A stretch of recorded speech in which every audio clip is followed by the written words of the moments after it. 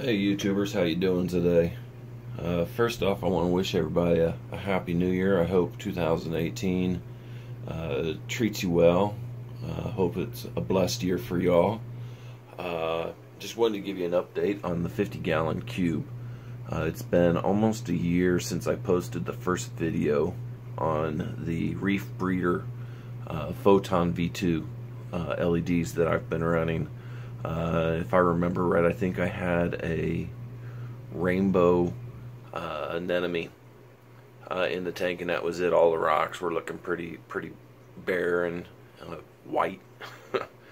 I don't even know if I had fish in that video. Fish-wise, right now I've got an Ocellaris clown, a clown tang, a yellow watchman goby, and a firefish. Coral-wise, I'm bad with names, so I'm not even going to attempt to name. I know I've got some frog spawns and some hammers. I believe a green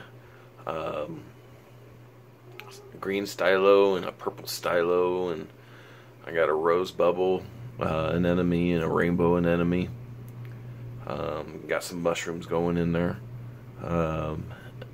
I love that orange short tentacled plate coral that I got going in there. But the reason for this video, like I said, I wanted to give you an update on the lights. I have made some changes to the light program, and I think it has benefited the tank. My corals aren't growing exponentially. Now, they're healthy. They're maintaining, but they're not doubling, tripling, in size and numbers. And I'm okay with that because I'm getting ready to gut this tank probably in the next month or two. I'm going to be setting up a 210-gallon salt. And so most of this, all of this is going to end up in the 210-gallon tank, and this is going to become a quarantine tank. But onto the lighting. Like I said, I've made some changes to the lighting schedule. I'm really pleased with it. It may not be the be-all, end-all light schedule. There may be changes to come. Now, I had mentioned in the previous video that I'd been messing around and playing around with different lighting schedules and parameters. I cannot take any credit for this particular one. This one came from a local fish shop here in San Antonio. It's called the Salty Aquarium. Terry, the owner of the store, hooked me up with this light schedule with all the settings for each of the light parameters. And I gotta give him props, give him credit where it's due, because this is his work. But everything's doing great. Now I don't have a whole lot of algae problems, and I'll be honest with you guys, part of that is the lighting, and another part of that is I'm running a Cato reactor. So take that however you want. I got a little algae in the sand, but the cleanup crew, the snails and stuff, go through and clean that up pretty good. So that's the tank. Let me spin the camera around and show you guys the schedule.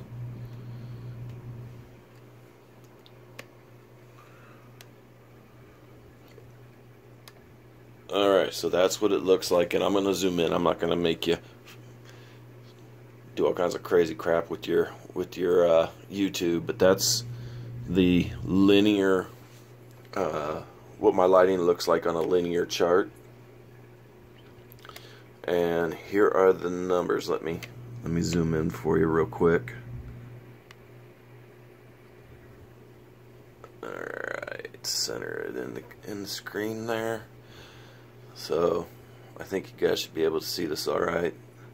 So my lighting kicks on at 6 a.m. and it's really low.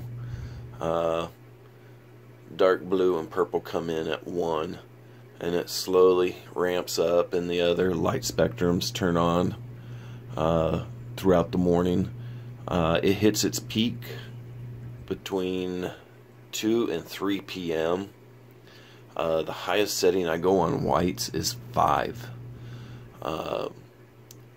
Between the dark blue, light blue, and purple, 48 is the max. Now my light is about a foot above the water. So I mean, if you have your light hanging higher up than a foot, you know, you may need to go with more intensity. So kick that up to 50 or 60, you know, play with the numbers and make it work for you.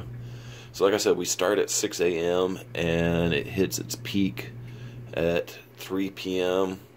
4 p.m. I'm sorry, 4 p.m. and then it starts to ramp down. And then by 10 p.m. After 10 p.m. lights out. And that's it. So from 6 a.m. to 10 p.m. And it might seem like a long light schedule, but like I said, I don't have any significant algae problems in the tank. Corals seem to be holding their own. I'm pretty pleased with it.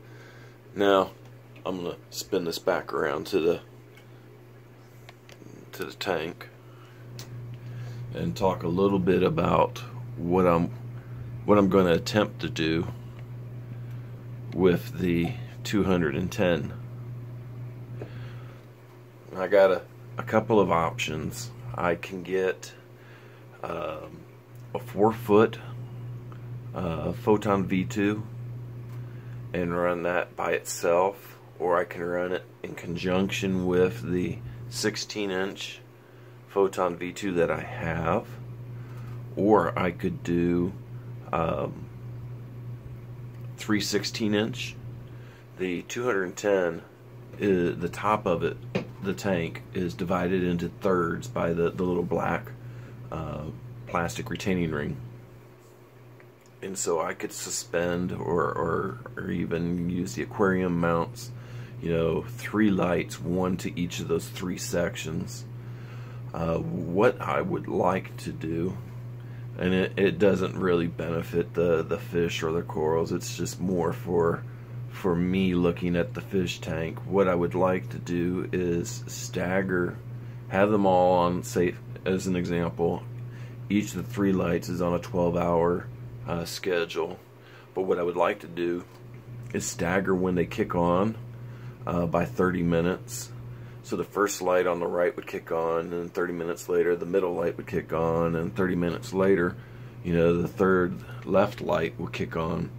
And then to simulate the sunset, then have the one on the right start dimming, and then 30 minutes later the center one start dimming, and then the one on the left start dimming. I'm going to reach out to reef breeders and see if they have any recommendations on how to do that. Some people that I've spoken to that own multiple reef breeder lights have said that when you use that remote, what you do to one light, it affects all the others. So, you know, between me trying to figure it out and me reaching out to the folks at reef breeders, you know, I'm sure we can figure something out. I think it'd be pretty cool to simulate sunrise and sunset with those lights. So, but that's what I got. Those are my updated settings. There's going to be more videos to come as I'm setting up the 210. So if you'd like to, go ahead and subscribe to my channel. If you like this video, hit the thumbs up. If you didn't like the video, hit the thumbs down.